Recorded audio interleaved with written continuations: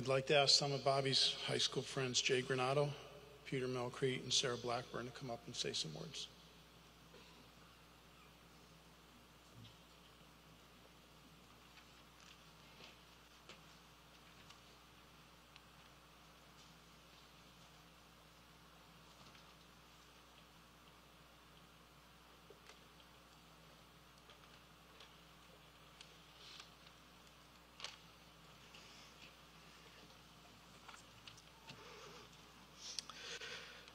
Good morning, everyone. Jay, Sarah, and I have known Bobby for most of his life, so it's likely the three of us standing up here with the microphone would make him a little nervous. We've known him through difficult adjustments, awkward phases, and the other tribulations of our middle school and high school years into adulthood, where we have had the pleasure watching Bobby grow up to an incredible professional and an even better person. We are privileged to share a bit about why we love Bobby so deeply and how much he means to us. Having gone through so many milestones together, it's impossible to imagine the emptiness we will feel celebrating life's joys or enduring the hardships without him. It feels unfair to have lost him when and how we did. But we are trying to find comfort in knowing that he died doing what he loved, a job he took so much pride in doing, and that we are joined by so many to mourn him. As a humble person who never sought the spotlight, he is likely equal parts overwhelmed and honored by the number of people who have gathered over the last few days to celebrate his life.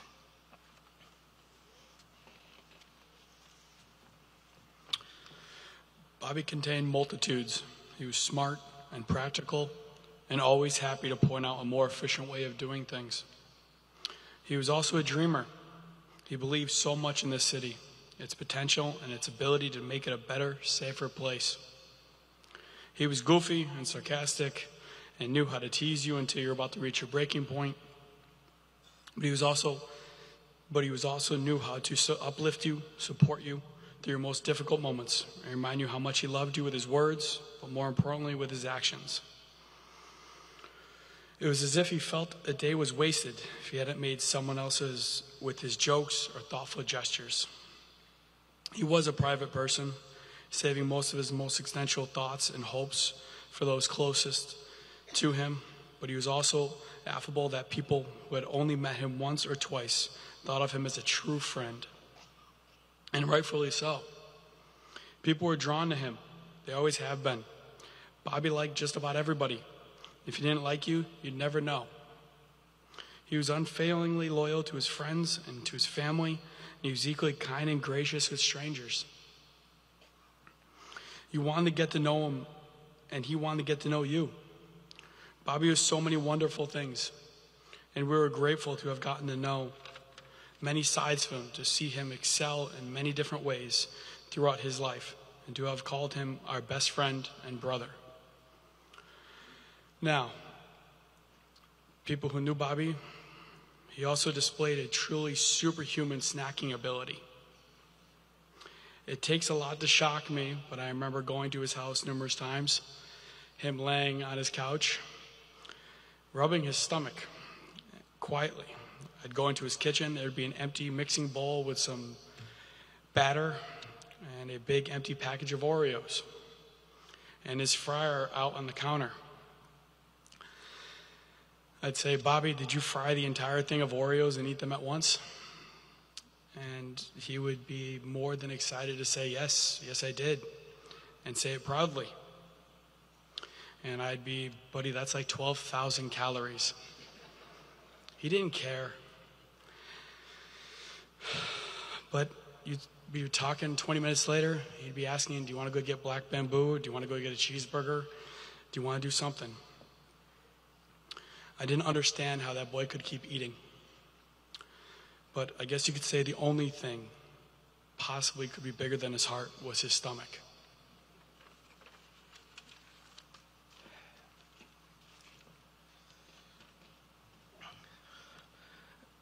I had known for a while that Bobby had the mind of a detective. And there's a story here where I realized it. He was incredibly observant and extremely intelligent. We'd go over to his house, and he would pick a movie one night, and I'd pick a movie the next time. It was my turn. And I picked The Usual Suspects, which I'm sure many of you know. I was so excited for him to be wowed by the twist. I certainly was. If you've seen the movie, you know.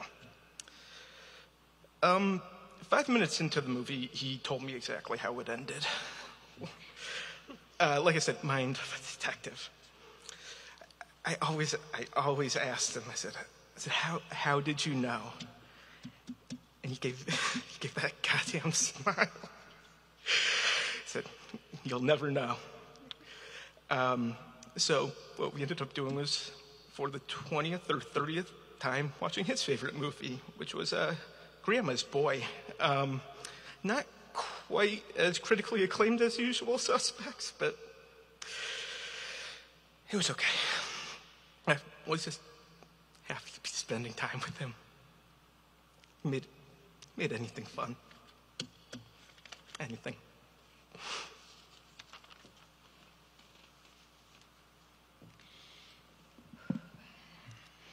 Bobby wanted nothing more than to be a Hartford PD detective, a hero and a leader in his community. We can only hope that he knew just how heroic he was. In all of the big and obvious ways, displaying his courage, discipline, and compassion during every shift, but in the more subtle ways as well. He was patient, warm. He was there to help you if you needed it. And he was not only optimistic about his own future, but yours too. He was the kind of person that everyone wanted to be around, and that's heroic in itself. We often glamorize people when they pass, but Bobby was truly good. And he did it with an enviable amount of humor and ease. He wasn't perfect. He was fallible like the rest of us, but he was on an unending quest to be better for himself and to make a difference in a world that pushed back on those instincts all of the time. There are so many things for which Bobby will be remembered, but above all, he would want us to honor him by emulating the love that he had for this city, for his family, for his friends. He would want us to strive to make the world better in small ways every single day by offering a smile or extending a hand to someone. I can definitely speak for the three of us and the many friends that he had that are not standing up here with us today when I say that we hope to carry on that legacy and to make him as proud as he made us. Bobby, we will always love you and cherish the time that we spent laughing and learning and growing with you. Rest well and know that you will never be forgotten. We'll see you on the other side.